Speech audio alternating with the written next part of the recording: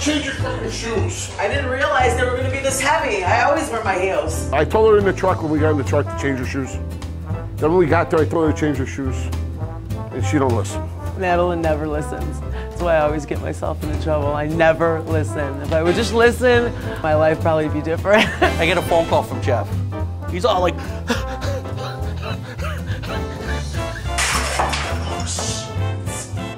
I'm dead. What did you do? I am so dead. Oh my God. I always say it's not a party until something gets broken, because usually I'm the one breaking it at the party.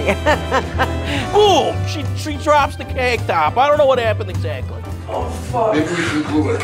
Glue it? It's in fucking 20 pieces. Didn't mean it. Madeline's world is over here. Our world is over here. Hey, look. Dino's ops. Madeline's an asshole. I mean, I'm fucking in New York City. I'm at a wedding. I'm trying to call to see if the fucking party's going good. No one's answering the phone. I have no idea what the fuck is going on. Oh, Jesus.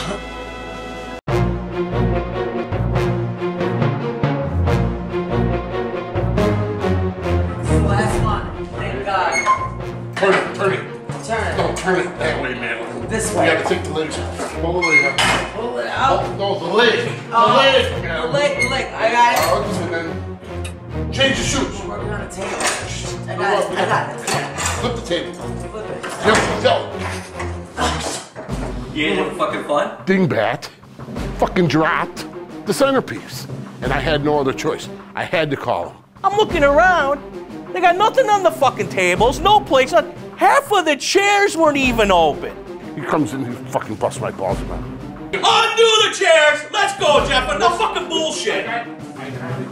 I'll take care of it. You know, I'm going to go fucking down. Yeah, and I'm babysitting two fucking little kids is what I'm fucking doing. What the fuck are you doing? Get the shit on the table. This ain't fucking Telemundo. You're watching a soap opera?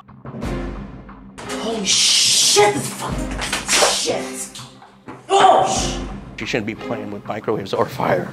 You're not supposed to put like foil in a microwave. It blows up. Or like, I mean, God, you can get dangerously hurt, and I don't want to damage this.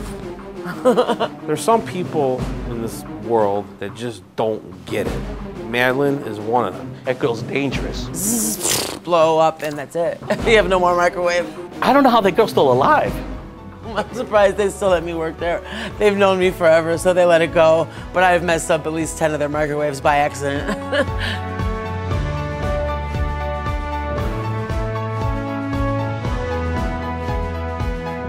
See? Now that's what it's supposed to look like. Looks good? Yeah, beyond. Right?